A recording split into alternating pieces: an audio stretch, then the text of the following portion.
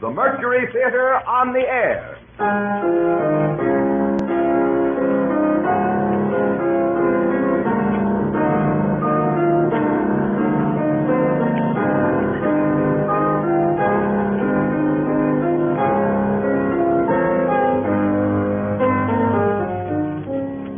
The Columbia Broadcasting System takes pleasure tonight in bringing you the first of a new series of weekly broadcasts by Orson Welles and the Mercury Theater on the Air. 2 months ago, this brilliant Broadway company came to radio as the first complete theatrical producing unit ever to take the air. Hailed by stage critics as the brightest moon to rise during recent years over New York's legitimate theater, the name of Orson Welles has become a byword to the greater Broadway of the country as a whole. After 9 weeks, this is what the radio critics say. The radio dial declares everything was well-nigh perfect. A feather in the cap of the Columbia Broadcasting System. Bill Bird and the Pasadena, California independent units, the programs sparkle with originality, cleverness, and skilled acting. The series suggests new avenues of approach in the development of radio drama. Says the St. Louis Democrat, a master of the theater, be it stage or radio, Mr. Welles' choice of classics is a master strike. A must for any listener, declares the Camden, New Jersey Post. And finally, the Cleveland Plain Dealer asserts there was nothing in the production the ear could not see. It's now a habit for Orson Welles to produce hit radio shows. And so tonight, by overwhelming popular demand, Orson Welles and the Mercury Theater on the Air open a new cycle of broadcast dramas with a radio production of their greatest stage success to date, Shakespeare's Caesar. And here is Orson Welles himself to tell you about it. The director of the Mercury Theater, the star and producer of these programs, Orson Welles. Good evening. Julius Caesar was done by the Mercury Theater without benefit of toga. It was as timely last October as it was 1,650 years after Caesar's murder when Shakespeare wrote it. And it is as timely today. A glance at your newspaper headlines and you will understand why tonight we could wish for the extra dimension of television. Shakespeare's great political tragedy about the death of a dictator, which is also the personal tragedy of a great liberal, exists in all times without identification or special reference to its time. Its story is real Roman history, and its source is the Roman historian Plutarch. From the Plutarch texts for the medium of radio broadcasts, we have arranged a running commentary on the action of the play. No voice is better known, and none could be more suitable than that of radio's outstanding news commentator, Mr. H.V. Kaltenborn.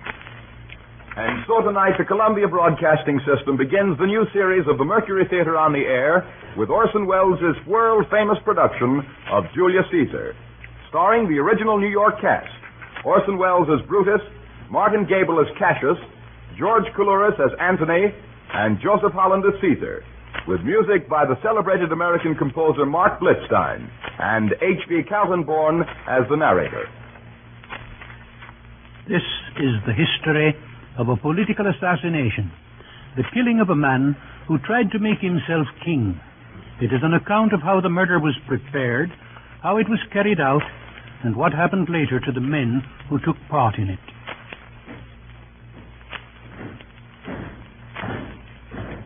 When the Civil War was ended, Caesar was 55.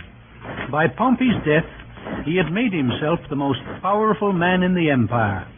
His countrymen, in the hope that the government of a single person would give them time to breathe after so many civil wars and calamities, now made him dictator for life.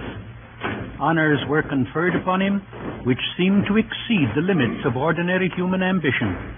This gave offense to those who looked with an evil eye on his position and felt oppressed by his power.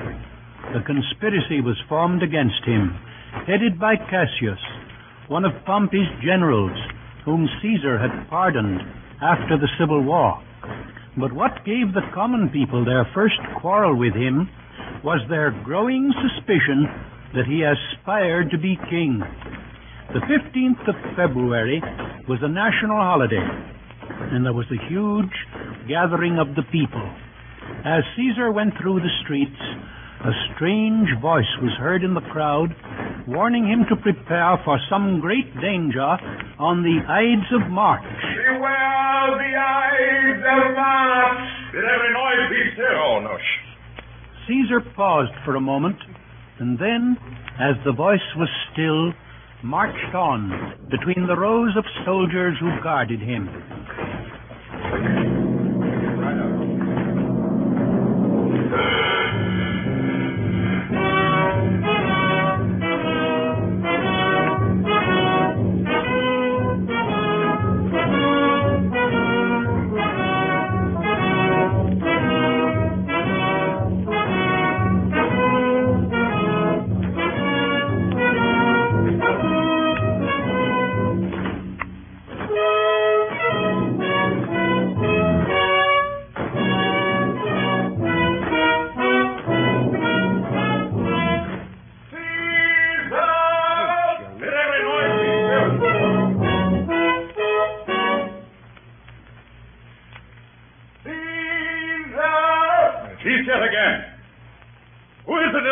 That calls on me.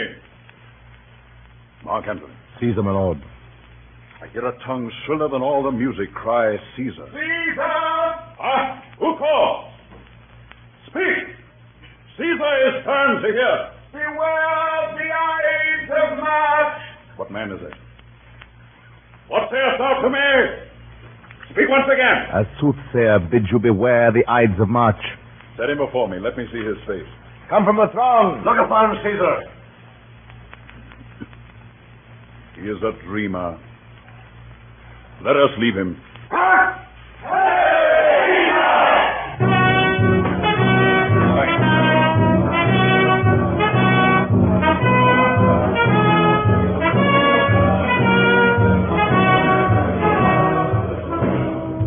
In the forum, high above the heads of the people, Don't look at me. Go ahead. a golden throne had been set for Caesar. Mark Antony, his friend, was consul at the time.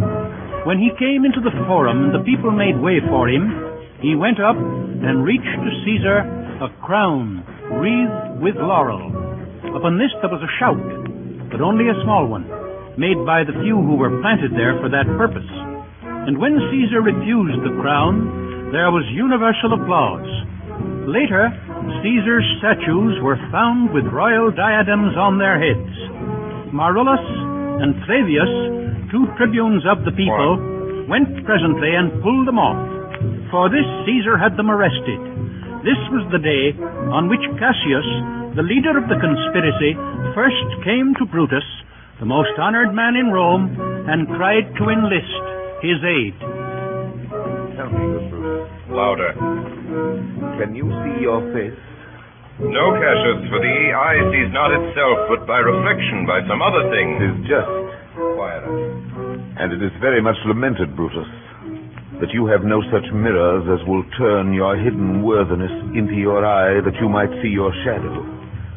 I have heard where many of the best respect in Rome, except immortal Caesar, speaking of Brutus, and groaning underneath this age's yoke, have wished that noble Brutus had his eyes. Into what dangers would you lead me, Cassius? That you would have me seek into myself for that which is not in me. Therefore, good Brutus, be prepared to hear.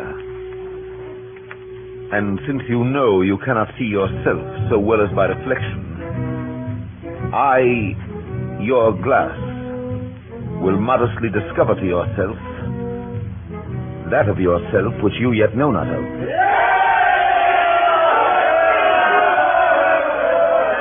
What means this shouting? I do fear the people choose Caesar for their king, don't you people? Fear it? Then must I think you would not have it so. I would not, Cassius, yet I love him well. But wherefore do you hold me here so long? What is it you would impart to me? I cannot tell what you or other men may think of this life. But for my single self, I had as lief not be, as live to be in awe of such a thing as I myself. I was born free as Caesar, so were you. We both have fed as well.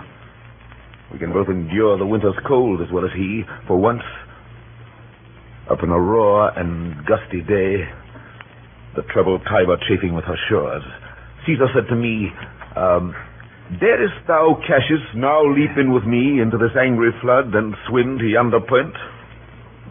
Upon the word, accoutred as I was, I plunged in and bade him follow. And so indeed he did. The torrent roared, and we did buffet it with lusty sinews, throwing it aside and stemming it with hearts of controversy. But ere we could arrive the point proposed, Caesar cried, help me, Cassius, or I sink. I, as Aeneas, our great ancestor, did from the flames of Troy upon his shoulder the old Anchises bear, so from the waves of Tiber did I, the tired Caesar. And this man has now become a god. And we, petty men, walk under his huge legs and peep about to find ourselves dishonorable graves. Men at some time are masters of their fates. The fault, dear Brutus, is not in our stars, but in ourselves that we are underlings.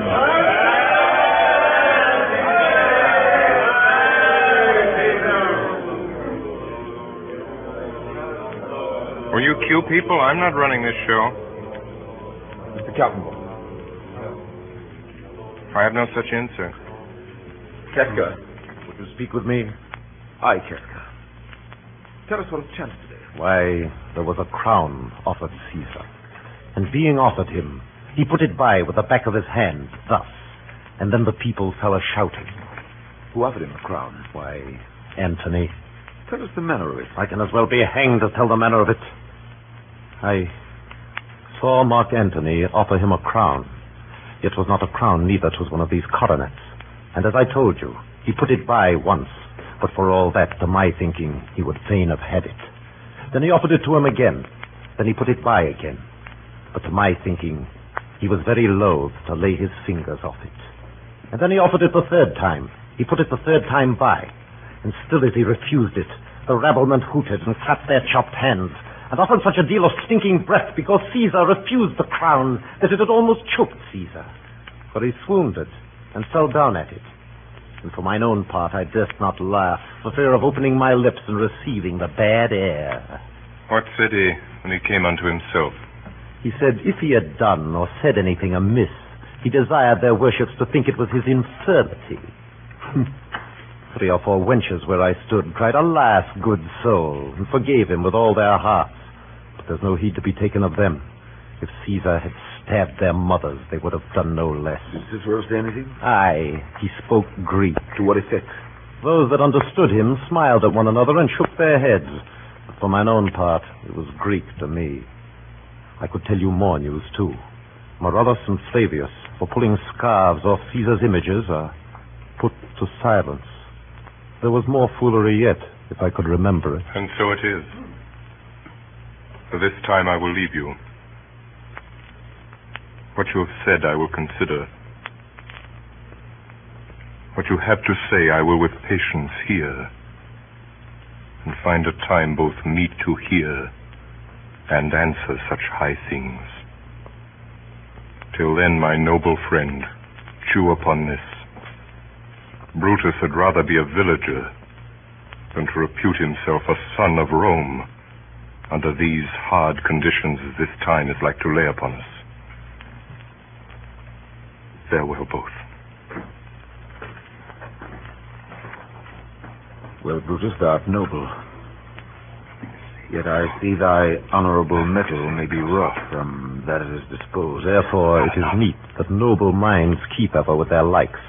For who so firm that cannot be seduced? If I were Brutus now and he were Cassius, he should not humor me.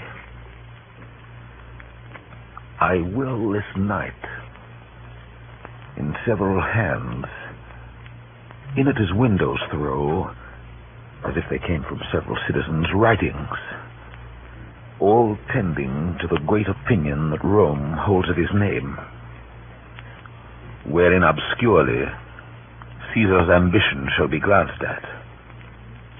And after this, let Caesar seat him sure, for we will shake him, or worse days endure. It is probable that Caesar was not unaware of the conspiracy, for when it was reported to him about that time that Dolabella was in a plot against him, he said he did not fear such fat, luxurious men, but rather the pale, lean fellows, meaning Cassius. Mark Antony. Caesar. Let me have men about me that are fat, sleek-headed men, and such as sleep o' night. Yon Cassius has a lean and hungry look. Such men as he are never at heart's ease whilst they behold a greater than themselves. And therefore are they very dangerous. Fear him not, Caesar. He is not dangerous. I rather tell thee what is to be feared than what I fear. For always, I am Caesar. No production there. No press or anything.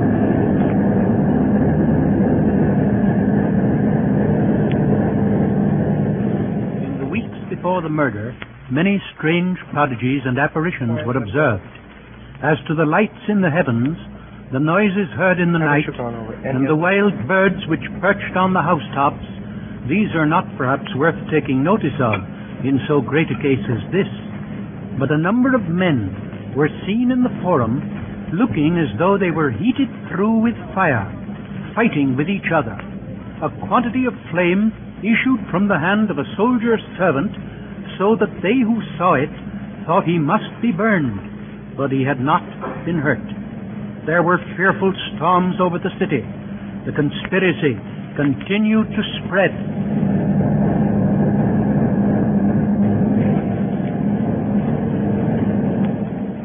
Who's there? A Roman. Catch us by your voice. Your ears. Good evening, sir. Brought you Caesar home? What night is this? A very pleasing night to honest men. I thought you moved when all the sway of earth shakes like a thing in turn.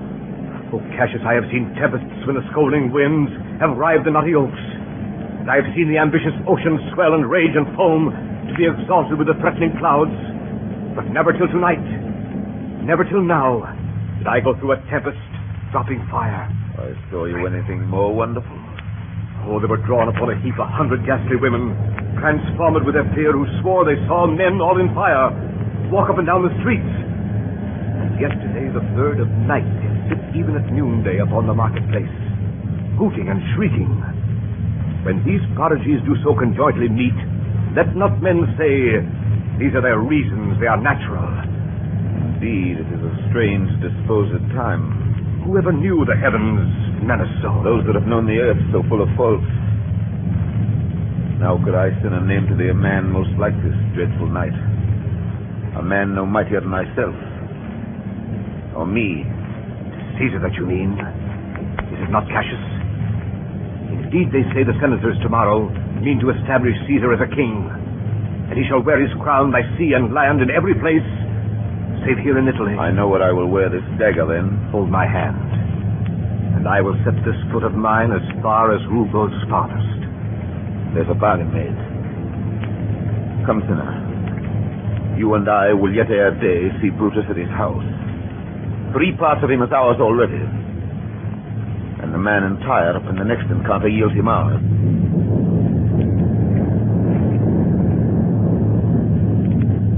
Still Brutus hesitated, and still the conspirators tried to win him to their cause. Letters were placed where he would find them. You are asleep, Brutus. You are no longer Brutus. Brutus, thou sleepst. Awake and see thyself. Shall Rome speak, strike, redress? Brutus, thou sleepst. Awake. Such instigations have been often dropped where I took them up. Shall Rome... thus must I piece it out. Shall Rome stand under one man's awe? What? Rome? My ancestors did from the streets of Rome the Tarquin drive, when he was called a king. It must be by his death. And for my part, I know no personal cause to spurn at him. But for the general, he would be crowned.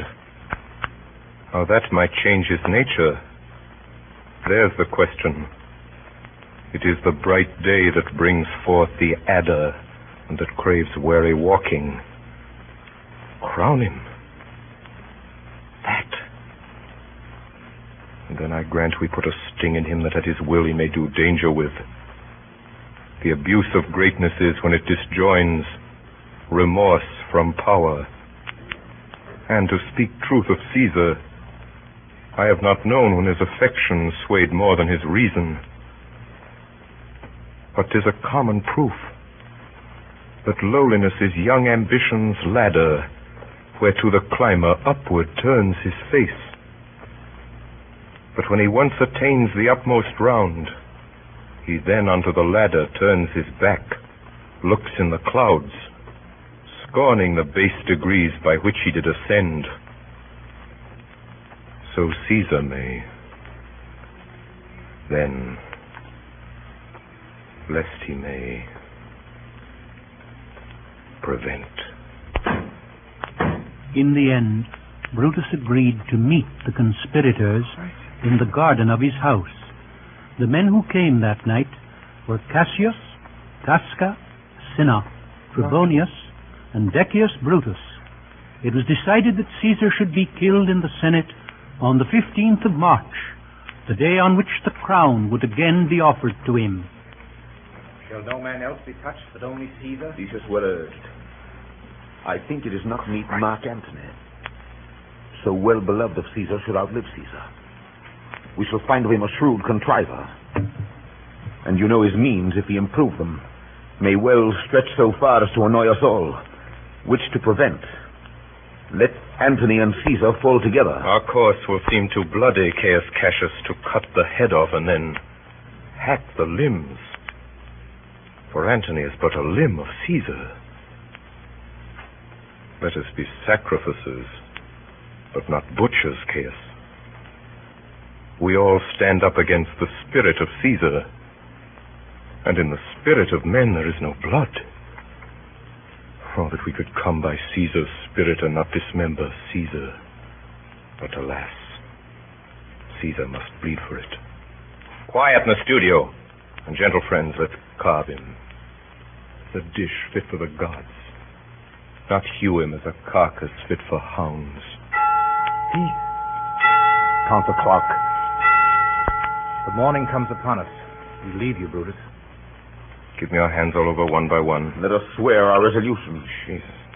No, not an oath, if not the face of men, the sufferance of our souls, the time's abuse. If these be motives weak, break off betimes, and every man hence to his idle bed. So let high-sighted tyranny range on, till each man drop by lottery. But if these, as I'm sure they do, bear fire enough to kindle cowards and to steal with valor the melting spirits of women, then, countrymen, what need we any spur but our own cause to prick us to redress? What other bond than secret Romans that have spoke the word and will not falter? And what other oath than honesty, to honesty engaged, that this shall be, for we will fall for it. Music. On the 14th of March, the day before the assassination, Caesar supped with Marcus Lepidus, and as he was signing some letters, and according to his custom, as he sat at table, there arose a question of what sort of death was the best, at which he immediately, before anyone could speak, said, "A sudden one." After this, as he was in bed with his wife, all the doors and windows of the house flew open together. He was startled at the noise and the light which broke into the room, and sat up in his bed, where, by moonlight, he perceived his wife fast asleep, but heard her utter in her dream some indistinct words and inarticulate groans. She fancied at that time she was weeping over Caesar, and holding him butchered in her arms. When it was day, she begged Caesar not to leave the house, but to adjourn the Senate to another time. Caesar laughed at her fears, and when the time was come, he started for the capital. On his way, he was handed a paper in which the whole plot was disclosed with the names of the conspirators. After his death, it was found still unopened. When Caesar entered, the Senate stood up to show their respect for him. Of the conspirators, some came about his chair and stood behind it, and others stood in front of him and talked to him. Then Tullius, laying hold of Caesar's cloak with both hands, pulled it down from his neck, which was the signal for the assault. Casca, that stood behind him, gave him the first wound in the neck. It was not mortal, and Caesar turned and put his hand on the dagger and kept hold of it. The conspirators closed around him with their naked knives in their hands. Which way soever he turned, he was met with blows, and saw their blades leveled at his face and eyes. For it had been agreed that they should each of them make a thrust at him, and flesh themselves with his blood, for which reason Brutus also gave him one stab in the groin. Some say that he fought and resisted all the rest.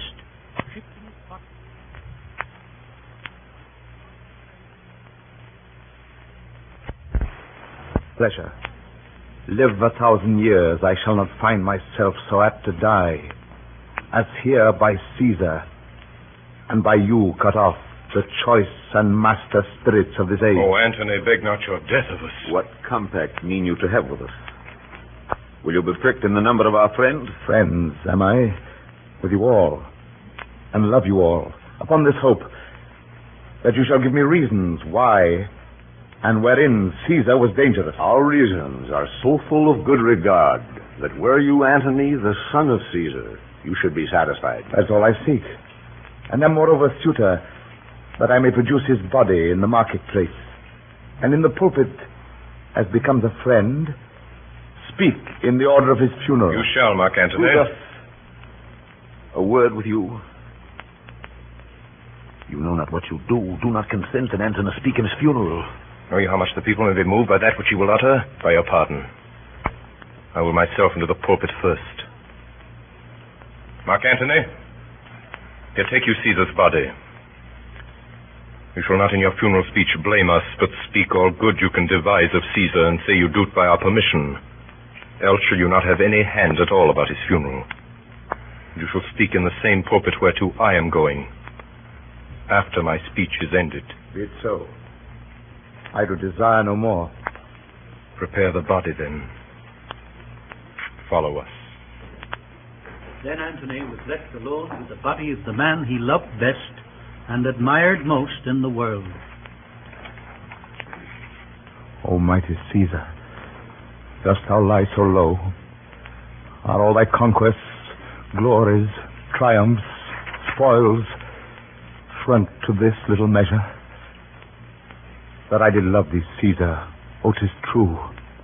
If then thy spirit look upon us now, shall it not grieve thee dearer than thy death to see thy Antony making his peace, shaking the bloody fingers of thy foes?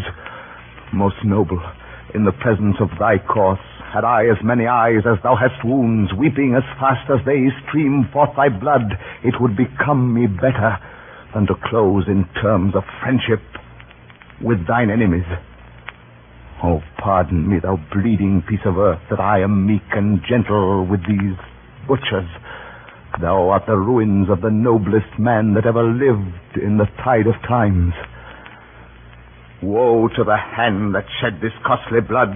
Over thy wounds now do I prophesy, which like dumb mouths droop their ruby lips to beg the voice and utterance of my tongue. A curse shall light upon the limbs of men. Domestic fury and fierce civil strife shall cumber all the parts of Italy. Blood and destruction shall be so in use, and dreadful objects so familiar, that mothers shall but smile when they behold their infants quartered with the hands of war, and see the spirit ranging for revenge, with Ate by his side come hot from hell, shall in these confines with a monarch's voice cry havoc and exlift the dogs of war.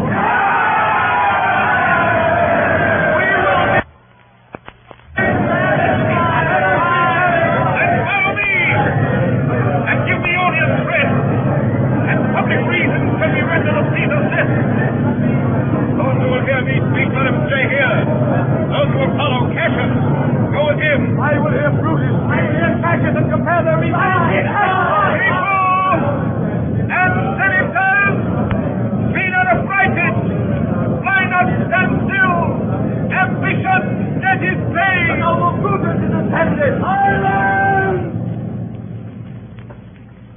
Then Brutus came down from the Capitol among the crowd and made a speech to the people, who listened without expressing either pleasure or resentment, but showed by their silence that they pitied Caesar and respected Brutus. Be patient. Be patient till the last. Romans, countrymen, lovers, hear me for my cause, and be silent that you may hear. Believe me for mine honor, and have respect to mine honor, that you may believe. Censure me in your wisdom, and awake your senses, that you may the better judge. If there be any in this assembly, any dear friend of Caesar's, to him I say that Brutus's love to Caesar was no less than his. If then that friend demand why Brutus rose against Caesar, this is my answer. Not that I loved Caesar less, but that I loved Rome more. Had you rather Caesar were living and die all slaves than that Caesar were dead, to live all free men? As Caesar loved me, I weep for him.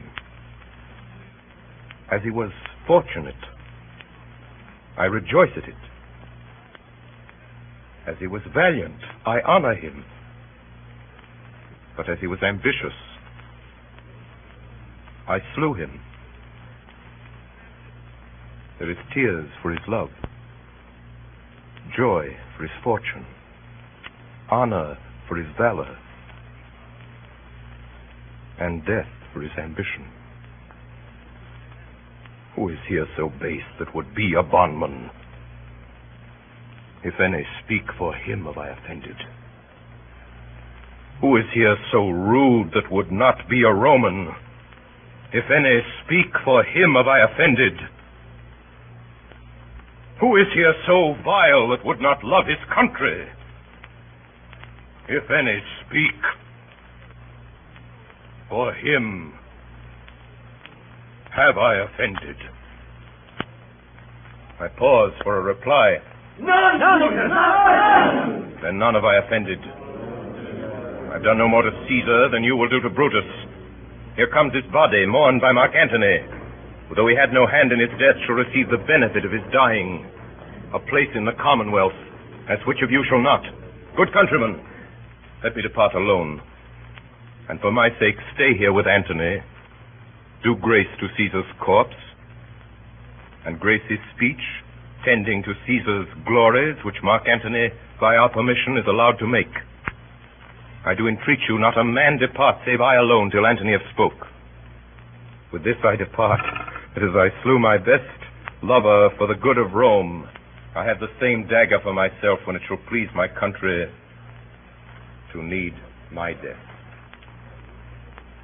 You are listening? You are listening to the CBS presentation of Orson Welles and the Mercury Theater on the Air in the first of a new series of Sunday night dramatic productions. The performance of Caesar will continue in just a moment. This is the Columbia Broadcasting System. Orson Welles and the Mercury Theater on the Air in Caesar, presented with the original Mercury Theater cast and with Orson Welles in the role of Brutus. When Brutus was gone, the body of Caesar was brought out into the forum, all mangled with wounds, and Antony made a funeral oration to the people in praise of Caesar, and finding them moved by his speech, he unfolded the bloody garment of Caesar and showed them in how many places it was pierced, and the number of his wounds. He also told them at this time of Caesar's will, in which it was found that he had left a considerable legacy of money to each one of the Roman citizens. For Brutus' sake, I am beholding to you. What does he say of Brutus? He says for Brutus' sake he finds himself beholding to us all. Speak no harm of Brutus here. Caesar was a tyrant. Bless the throne is rid of him. You gentle Romans. Friends, Romans, Countrymen, lend me your ears. Let us see what Antony can say. I come to bury Caesar, not to praise him. The evil that men do lives after them. The good is oft interred with their bones. So let it be with Caesar. The noble Brutus hath told you Caesar was ambitious. And it was so. It was a grievous fault. And grievously hath Caesar answered it. Here, under leave of Brutus and the rest, for Brutus is an honorable man. So are they all honorable men. Come I to speak in Caesar's funeral. He was my friend, faithful and just to me. But Brutus says he was ambitious, and Brutus is an honorable man. He hath brought many captives home to Rome, whose ransoms did the general coffers fill. Did this in Caesar seem ambitious? When that the poor have cried, Caesar hath wept. Ambition should be made of sterner stuff. Yet Brutus says he was ambitious, and Brutus is an honorable man. You all did see that on the Lupercal I thrice presented him a kingly crown, which he did thrice refuse. Was this ambition? Yet Brutus says he was ambitious, and sure, he is an honorable man. I speak not to disprove what Brutus spoke, but here I am to say what I do know. You all did love him once, not without cause. What cause withholds you then to mourn for him? O judgment, thou art fled to brutish beasts, and men have lost their reason. Bear with me. My heart is in the coffin there with Caesar, and I must pause till it come back to me.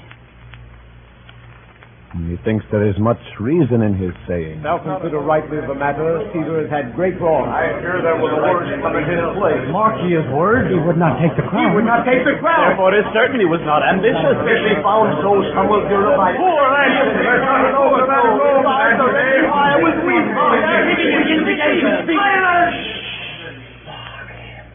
But yesterday, the word of Caesar might have stood against the world.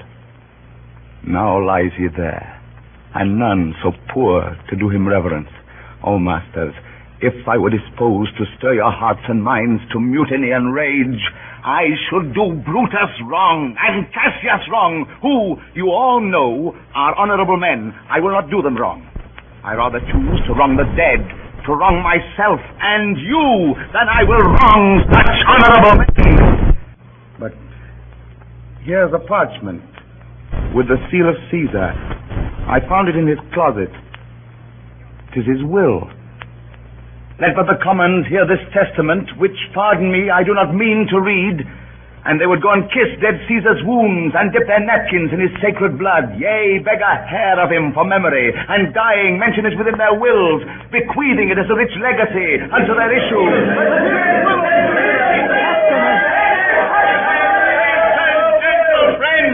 I must not read it.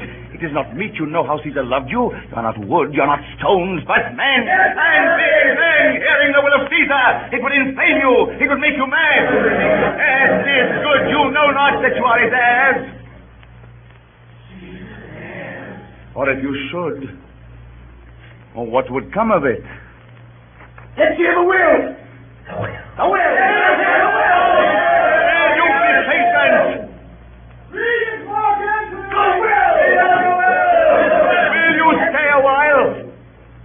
I have o'ershot myself to tell you of it. Here I wrong the honorable men whose daggers have stabbed Caesar. I do fear it.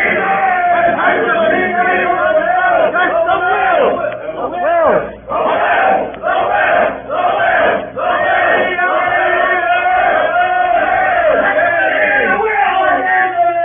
You will compel me then to read the will. Then make a ring about the corpse of Caesar, and let me show you him that made the will. Shall I descend? And will you give me leave? Come down. Descend. You shall have leave. Room for Antony. Most noble Antony. Silence. A ring. Stand round. Stand from the hearse. Stand back. Room for Antony. Stand back. If you have tears, prepare to shed them now. You all know this mantle. I remember the first time ever Caesar put it on. It was on a summer's evening in his tent. That day he overcame the Nervii. Look, in this place ran Cassius' dagger through. See what a rent the envious Casca made. Through this the well-beloved Brutus stabbed, and as he plucked his cursed steel away, mark how the blood of Caesar followed it as rushing out of doors to be resolved if Brutus so unkindly knocked or no. For Brutus, as you know, was Caesar's angel. Judge, O ye gods, how dearly Caesar loved him. For when the noble Caesar saw him stab, ingratitude, more strong than traitor's arms, quite vanquished him. Then burst his mighty heart, and in his mantle muffling up his face, even at the base of Pompey's statue, which all the while ran blood, great Caesar fell. Oh, what a fall was there, my countrymen. Then I, and you, and all of us fell down, whilst bloody treason flourished over us. Now you weep, and I perceive you feel the dint of pity. These are gracious drops. Kind souls, what, weep you when you but behold our Caesar's vesture wounded? Look you here. Here is himself, marred as you see with traitors.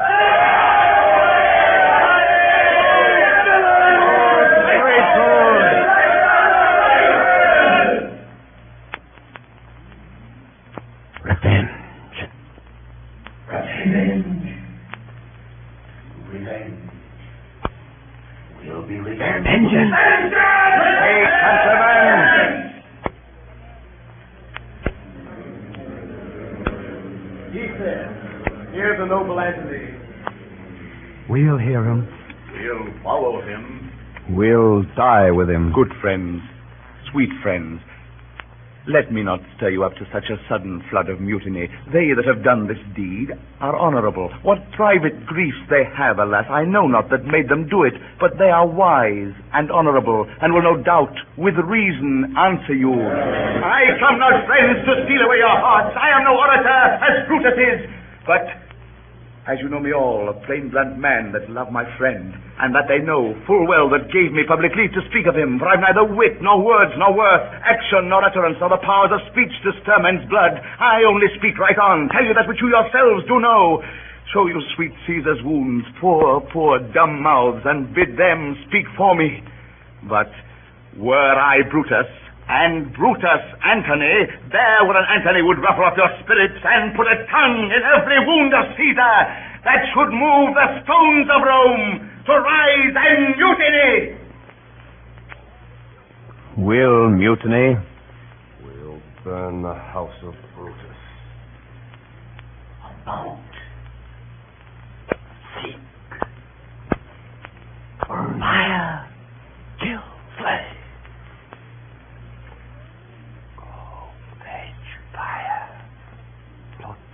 Plot down walls. Why, friends, you go to do you know not what. Wherein hath Caesar thus deserved your love? Alas, you know not. I must tell you then. You have forgot the will I told you of. Caesar's will? Here's the will. And under Caesar's seal he gives to every Roman citizen, to every several man, 75 drachmae. Moreover, he has accorded walks his private arbors and new planted orchards on this high Tiber. He has left them you and your heirs forever. Common pleasures to walk abroad and recreate yourselves. Here was a Caesar. When comes such another?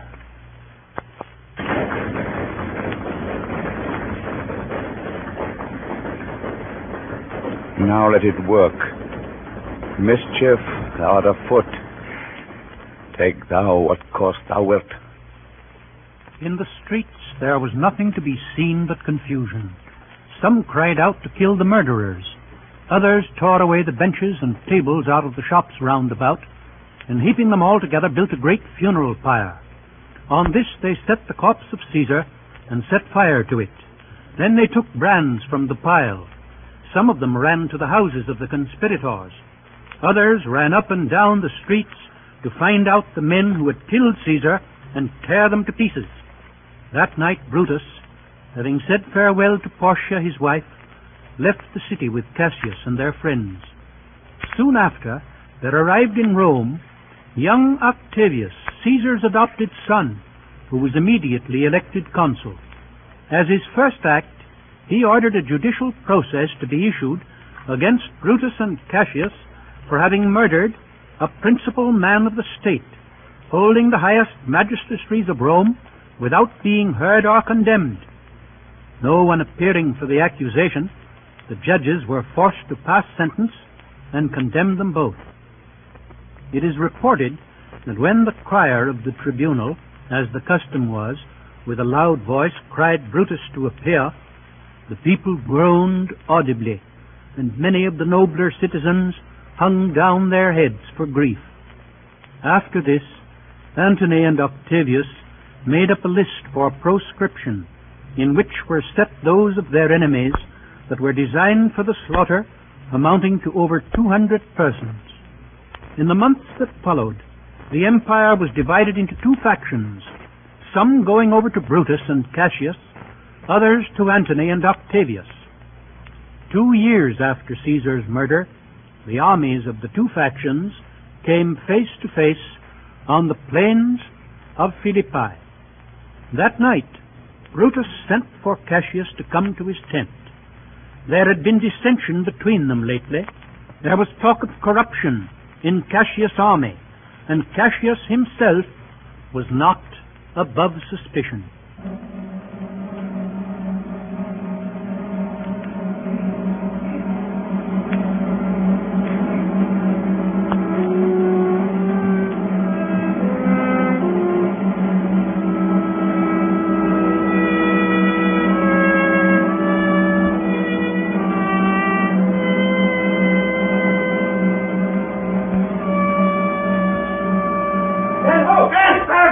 Noble brother, you've done me wrong. Wrong I mine enemies, that if not so, how should I wrong a brother? That you've wronged me disappear in this. You have condemned and noted Lucius Pella for taking bribes here of the Sardians, wherein my letters praying on his side because I knew the man was slighted up. You wronged yourself to write in such a case. In such a time as this, it is not meet that every nice offense should bear its comment. Let me tell you, Cassius, you yourself are much condemned to have an itching palm, to sell and march your officers for gold to undeserved. Aye, an itching palm. You know that you're Brutus that speaks this, or by the God this speech, or else you're last. The name of Cassius honors this corruption and chastisement that ever hide its head. Chastisement? Remember March. The Ides of March, remember. Did not great Julius bleed for justice' sake? What villain touched his body that did stab? And not for justice. What? Shall one of us that struck the foremost man of all this world but for supporting robbers, shall we now contaminate our fingers with base bribes and sell the mighty space of our large honors for so much trash as may be grasped thus? I'd rather be a dog and bay the moon than such a Roman. Bait not me, I'll not endure it. You forget yourself to hedge me in. I am a soldier, older in practice, abler than yourself to make conditions. Go to, you are not, Cassius. I am. I say you are not. Urge me no more, I shall forget myself. Tempt me no farther. Away, slight man. Is possible, must I endure all this? All this? I more. Fret till your proud heart break. Must I observe you? Must I stand and crouch under your testy humor? By the gods, you shall digest the venom of your spleen, though it do split you. For from this day forth I'll use you for my mirth, yea, for my laughter when you are waspish. You say you are a better soldier. Let it appear so. Make your vaunting true, and it shall please me well. For mine own part, I should be glad to learn of noblemen. You wrong me every way.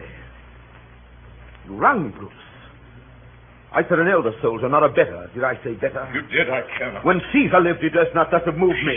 Peace, you durst not so have tempted him. I durst not. No. What durst not tempt him? For your life you durst not. Do not presume too much upon my love. I may do that, I shall be sorry for. You have done that you should be sorry for.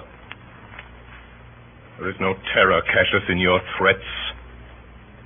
For I am armed so strong in honesty that they pass me by as the idle wind, which I respect not. I did send you for certain sums of gold which you denied me, for I can raise no money by vile means.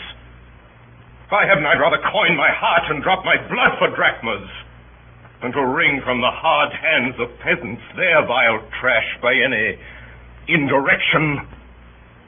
I did send you for gold to pay my allegiance, which you denied me. Was that done like Cassius? I denied you nothing. You did. I did not. He was but a fool that brought my answer back. Brutus hath rived my heart. A friend should bear his friend's infirmities. But Brutus makes mine greater than they are. I do not till you practice them on me. You love me not. I do not like your faults. A friendly eye could never see such faults. The flatterers would not, though he do appear as huge as high Olympus. Come, Antony and young Octavius, come. Revenge yourselves alone on Cassius, for Cassius is a weary of the world. Hated by one he loves. Braved by his brother, checked like a bondman. All his faults observed. Set in a notebook, learned and conned by rote to cast into my teeth. I could weep my spirit from mine eyes. There's my dagger. I that denied thee gold will give my heart. Strike as thou didst at Caesar! For I know when thou didst hate him worst, thou lovest him better than ever thou lovest Cassius. Sheathe your dagger. Be angry when you will. It shall have scope. Do what you will. Dishonor shall be humor. Hath Cassius lived to be but mirth and laughter to his Brutus? When grief and blood ill-tempered vexeth him? I was ill-tempered too. Do you confess so much? Give me your hand. And my heart, too. I did not think you could have been so angry. Oh, Cassius. I'm sick of many griefs. Of your philosophy you'll make no use if you give place to... Portia is dead. Portia? She's dead. Mark Antony have made themselves so strong. But with her death, that tidings came. With this she fell distract. And died so? Even so. The evil night has crept upon our talk. There's no more to say. No more. Good night. Early tomorrow will we rise and hence. Noble, noble Cassius. Good night. And good repose. Lucius. Here, my good lord. What, thou speakst drowsily. Poor knave, I blame thee not, thou art all watched. Look, Lucius, here's the book I sought for so. I was sure your lordship did not give it me. Bear with me, good boy. I'm much forgetful. Canst thou hold up thy heavy eyes a while and touch thy instrument a strain or two? Aye, my lord, and please you. It does, my boy. Trouble thee too much, if thou art willing. It is my duty, sir. Should not urge thy duty past thy might. I know young bloods look for a time of rest. I have slept already. It was well done. I shall sleep again. I will not hold thee long. If I do live, I will be good to thee. Orpheus with his lute made trees and mountain tops that freeze bow themselves when he did sing. Da-dum, dee-dee-dum. To his music plants and flowers ever sprang as sun and showers. There had made a lasting spring. Da-dum, dee-dee-dum.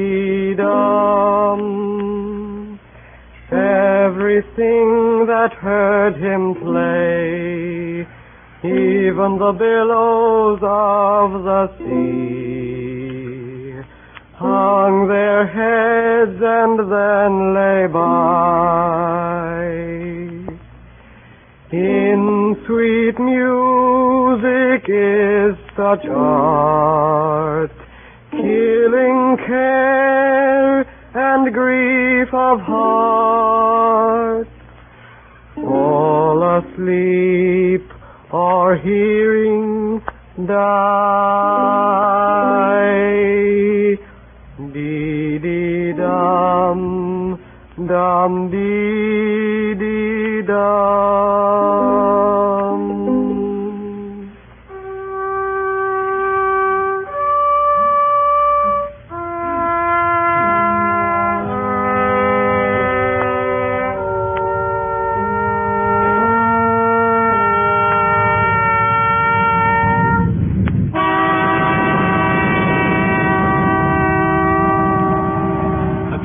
Advice of Cassius, Brutus resolved to meet the enemy on the plain of Philippi. Never had two such large Roman armies come together to engage each other. That of Brutus was somewhat less in number than that of Antony, but in the splendor of the men's arms and the richness of their equipage wonderfully exceeded, for most of their arms were of gold and silver, which Brutus had lavishly bestowed upon them. There is a story that immediately before the battle, two eagles falling upon each other fought in the space between the two armies, that the whole field kept incredible silence, and all were intent upon the spectacle, until at last that which was on Brutus' side yielded and fled. As soon as it was morning, the signal of battle, the scarlet coat, was sent out in Brutus and Cassius' camps, and the two friends met for the last time in the middle space between their two armies.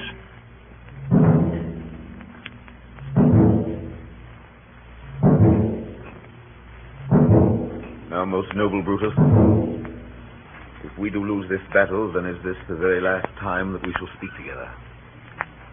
You're contented to be led in triumph through the streets of Rome? No, Cassius, no. Think not, thou noble Roman, that ever Brutus will go bound to Rome. He bears too great a mind. But this same day must end that work the Ides of March begun. And whether we shall meet again, I know not. Therefore our everlasting farewell take. Come ho! Away!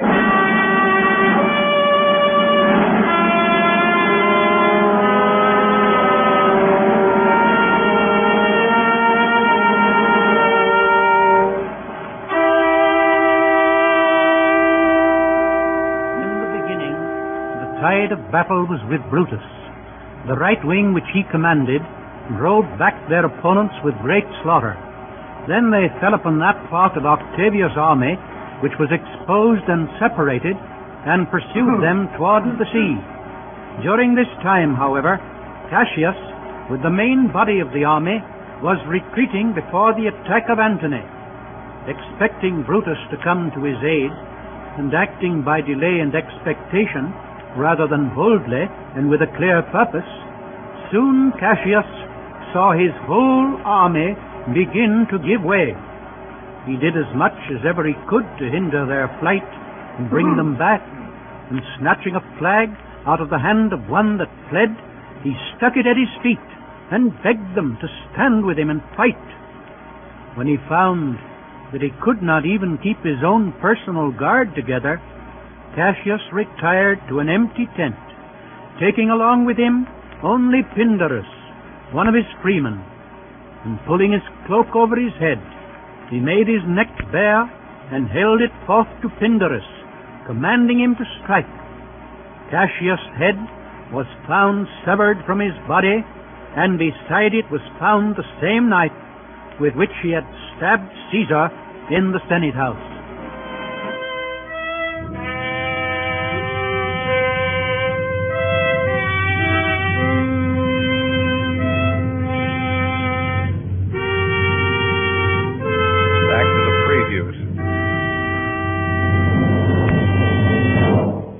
Cassius. Brutus gave the word too early, who, having some advantage on Octavius, took it too eagerly. His soldiers fell to spoil, whilst we by Antony are all enclosed. This day I breathe it first. Time is come round, and where I did begin, there shall I end. My life is run his compass. Come hither, Thera, and with this good sword that ran through Caesar's bowels, search this bosom. Stand not to answer. Here, take from the hilt.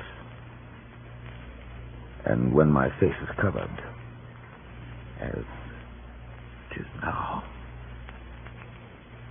guide thou the sword. Caesar, thou art revenged, even with the sword that killed thee.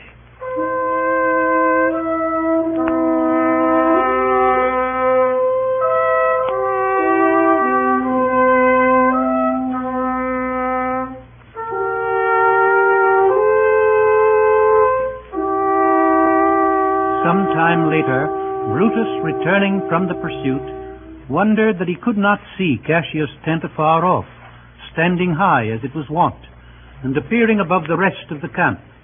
Then, for the first time, he suspected the defeat of Cassius, and made haste to him. He heard nothing of his death until he came to the camp. Where? Where solid does his body lie? Lo, yonder, he is slain. The last of all the Romans. Fare thee well. It is impossible that ever Rome should breed thy fellow. Friends, I owe more tears to this dead man than you shall see me pay. I shall find time, Cassius. I shall find time. Oh, Julius Caesar, thou art mighty yet. Thy spirit walks abroad and turns our swords in our own proper entrails. Statilius showed the torchlight, but the Lord, he came not back. He's ordained or slain. Slaying is the word. It is a deed in fashion. Come hither, good Volumnius. List a word. What says my lord? Why this, Volumnius? The ghost of Caesar hath appeared to me 2 several times by night. At Sardis once, and this last night here in Philippi fields. I know my hour has come. Oh, not so, my lord. Nay, I'm sure it is, Volumnius. Thou knowest that we two went to school together. Even for that our love of old, I pray thee, hold thou my sword hilts, whilst I run on it. That's not an office for a friend, my lord. Fly, my lord. There's no tarrying here. Farewell to you, and you, and you, Volumnius. Strato, thou hast been all this while asleep. Farewell to thee too, Strato. Countrymen, my heart doth joy that yet in all my life I found no man but he was true to me. I shall have glory by this losing day, more than Octavius and Mark Antony by this vile conquest shall attain unto. So fare you well at once, for Brutus' tongue hath almost ended his life's history.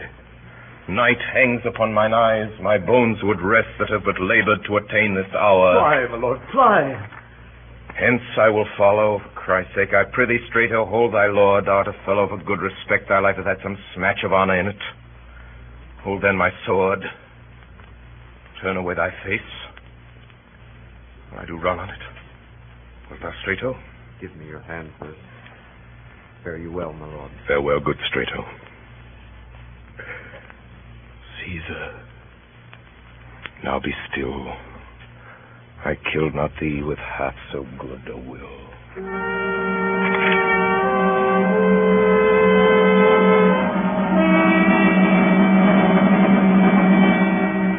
Brutus' dead body was found by Antony, who commanded the richest purple mantle that he had to be thrown over it. Then, before the assembled armies, he spoke over the body of his enemy. So Brutus should be found. This was the noblest Roman of them all. All the conspirators, save only he, did that they did in envy of great Caesar. He, only on a general honest thought and common good to all, made one of them. His life was gentle, and the elements so mixed in him that nature might stand up and say to all the world, this was a man. Tonight, Orson Welles and the original Mercury Theater cast have produced Caesar, the hit of last year's theatrical season on Broadway, as the first in a new series of weekly hours which the Columbia Broadcasting System will present during the coming months. In response to the tremendous enthusiasm evoked by these programs from all parts of the country, CBS has made the Mercury Theater on the Air a regular feature of its Sunday night schedule. The drama was adapted from the play of Shakespeare, and the narration was taken from Plutarch's Lives.